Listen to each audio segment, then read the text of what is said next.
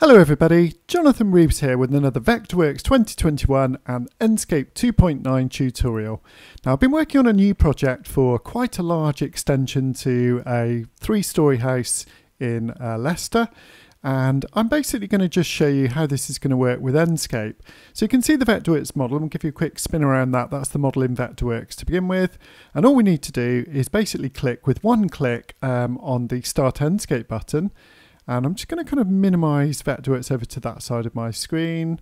Let's just pop that there, and you can see it's already loaded up in the other side of the screen in Enscape. So the beauty of Enscape is really you can kind of use it in this split screen mode, and I do find that when I'm plugged into my two screens, what I really like is Vectorworks on one screen, Enscape on the other. Obviously that's really difficult to video to come across in a tutorial like this, so I thought I'd do the split screen. But you can see the brilliant thing is when we sync the views by clicking the synchronization button, anything we do in Vectorworks is immediately replicated in Enscape on the right hand side. Now one of the lovely things with Enscape is the quality of the lighting. So you can see immediately I can start dragging the lighting around the time of day. Now to do that I'm just holding the Shift key and right clicking to drag. You can also do it with the U and the I key on the keyboard. And what that will basically do is simulate the different times of the day just so you can get a nice looking kind of rendering. Or, you know, if you do want to actually do like a realistic kind of shadow study, you can. So if you're kind of ready, then you can go up into visual settings. I just wanted to kind of show you a couple of the settings in here. Under the rendering side, you can kind of turn on the outline. So I quite like this at sketch design stage. Before I get a bit more realistic, I quite like having some outlines there. And you can see it's quite nice in that we can kind of basically render out a view. Let's go and set up a folder for our renders for this particular project. We'll kind of create a new folder in there just for this particular project. And all we need to do really is basically once we've set the path, we can basically click take screenshot. And this will enable us to render out into that particular folder every time. Also under the capture section, don't forget to set the resolution of the images you're looking for. So when I click take screenshot, I do get the opportunity, which is nice in Enscape, just to tweak the view a little bit. Just so I can kind of tweak that view, adjust it with my sort of zooming in and zooming out, hold the middle button to pan around the view, just kind of frame it up rather nicely. And when you're ready, there we go, just kind of looks nice to get it framed up, and we click OK, and that will basically render up that in Enscape in a very, very short space of time, a very, very high quality rendering. So while you've got the nice little render in Vectorworks, the OpenGL type render, which I use all day long in Vectorworks, I really love the OpenGL in Vectorworks. You can put shadows and stuff on as well. You know, these are nothing like as realistic as the Enscape view that you can see on the right hand side. So let's just kind of pan across with Vectorworks to begin with, just to kind of frame up that view. I will go and take another screenshot when we're ready. And the nice thing with Enscape, you can just pop out and basically adjust the view anytime. But do bear in mind, as soon as you click back into the Vectorworks view, it will synchronize back onto the Enscape screen. So that's pretty good. I'm going to click OK and just accept that view and render that up. You can see it all takes just really a couple of seconds and you get very high quality renders.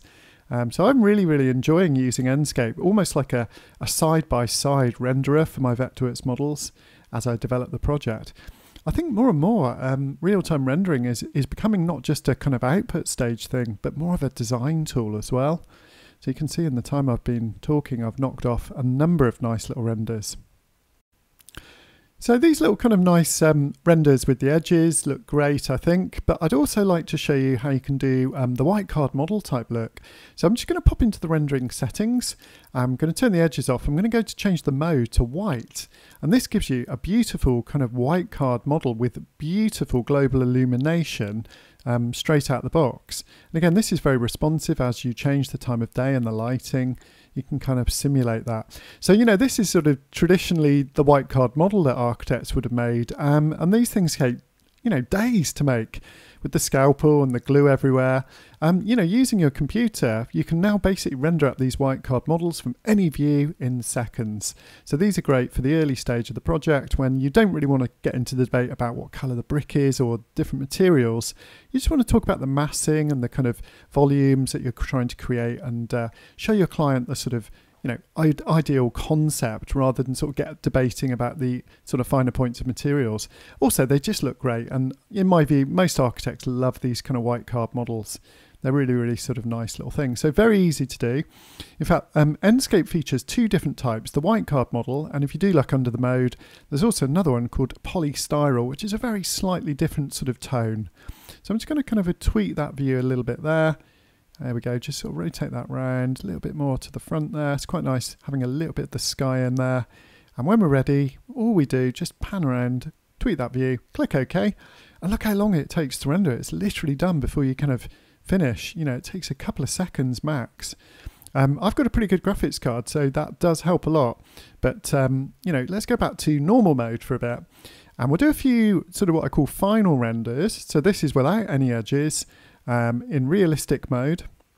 And basically, we'll just start to add a few assets at this stage before we kind of do these final renders. So one of the really lovely things with Enscape is the way it integrates with your library. Okay, so all you need to do is go to the asset library, and Enscape comes with a fantastic library of assets. And the brilliant thing with the Enscape asset library is that when you actually drop them into your CAD software, it's quite unique really, you'll notice that they're actually low polygon. And what happens is they translate into high resolution, high quality assets in Enscape. So the brilliant thing with this is it doesn't take up much model size or file size. It certainly doesn't slow the Vectorworks model down at all. And I've experimented with putting, you know, quite a lot of different assets into the project. It really doesn't have an effect. So you can see, I'm just going to see if I can drop this car in. I'm going to go to maybe top plan view, drop that down, then I can kind of rotate it nicely. As soon as I kind of let go and place that, sort of bit like placing a symbol in Vectorworks, that will appear as soon as I change back into a 3D view. Okay, so let's go and add some vegetation. And again, the Enscape library has a really nice asset library of trees and plants, which is pretty cool. So let's place a few trees in the back garden here. I know there's a couple there, just to give a bit of context really. You can see they're very low polygon in Vectorworks, they're not particularly high resolution, really, really rapid to place. Now you do notice that they won't actually feature in the Enscape until you spin into 3D. So I think what happens is it doesn't synchronize while it's in orthogonal views, but as soon as I kind of pop it into a 3D view or perspective view, they're those beautiful trees. And you will notice actually when you're moving around on the Enscape screen, can you notice very slightly the trees are animated, which is quite a nice little touch. So this means that when you actually do animations in Enscape, things like the trees and the grass blow in the wind these days, a bit like with Twinmotion. Okay, cool. Now you can see what I've done now. I've turned off my layers in Vectorworks, and this is a really exceptional feature in that you can just kind of manage your layer visibilities. So this means you can render beautiful kind of top-down plans and things like this very easily. I can do a bit of tweaking on the sun, and again see how this kind of plan interacts during the day with the sunlight coming into the model. So that's actually really nice to plan out that kitchen and show the client exactly, you know, what time the sun's going to come in on breakfast time or in the afternoon or evening or something. So it's very, very quick. If I do actually want to render some floor plans, all I need to do is tweak the view, click OK, and that will kind of render out this floor plan. Let's go for that. It'll take a second or two. And then I simply turn on my other layers in Vectorworks. So I go and turn on my first floor. There it is. That'll immediately update an Enscape there. And we can render that one out quite rapidly. So I'm just going to click and accept the standard view there, just so I can get them all the same actually this time. And you can see how rapid this is. Let's click the roof layer on. There we go. Tick it in Vectorworks. It immediately appears. Immediately then appears in Enscape with the synchronization. Click OK.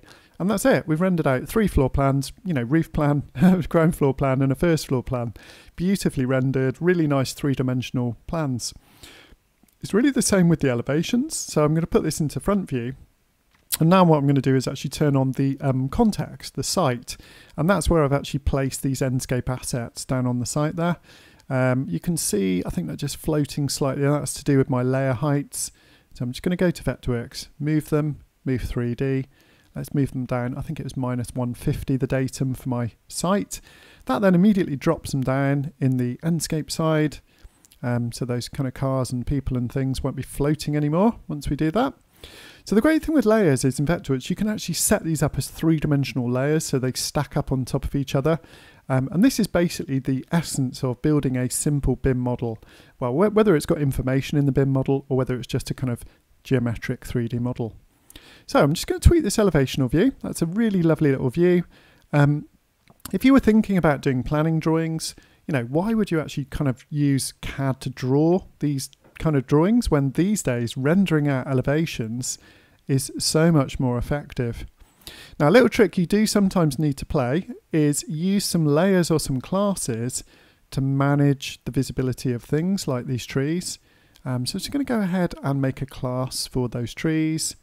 Okay, and that means then I can use my visibility tool in Vectorworks to zap those and turn those off, or grey them rather.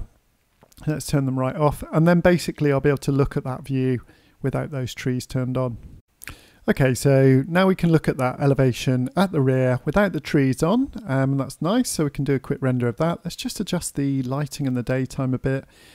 Just kind of scroll right through till it looks rather nice. Get some nice sort of shadows on the elevation as well. So I'm just holding shift down and the right button on the mouse. It's really nice at light time. Do you notice the exterior lights actually pop on in Vectorworks, which is pretty cool. Didn't expect that, to be fair. Okay, so let's zoom in a bit here. I'm just using my mouse wheel to zoom in, just to kind of frame up a bigger view. One thing that is tricky when you're doing the split screen is the resolution of the images tend to be, kind of landscape, computer screen size. And obviously you're working on a very portrait size canvas. So do bear that in mind. It's so much nicer when you're on the two screens. So if you've got two monitors, this is an absolutely dream setup. You've got your Vectorworks on one screen doing everything you need to do design-wise, and then you've got your Enscape on the other side, basically doing high-quality renderings just in real time as you're working. This is the real selling point of Enscape. It's just beautiful lighting and really nice high-quality kind of graphics in real time. You can see as we scroll through, even the nighttime view looks pretty nice. So we've just kind of gone to one of our save views inside the model, inside this kitchen, and basically let's kind of just do a little bit of tuning onto the rendering.